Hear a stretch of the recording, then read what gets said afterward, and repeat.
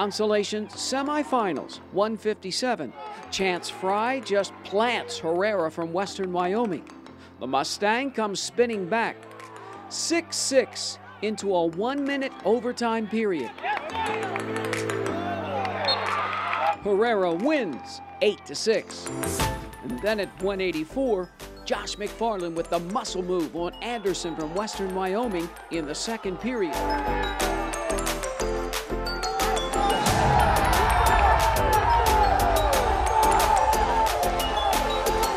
He was really strong. I knew going into the match, he was a shorter, stocky kid, so a lot of his offense would be from upper body.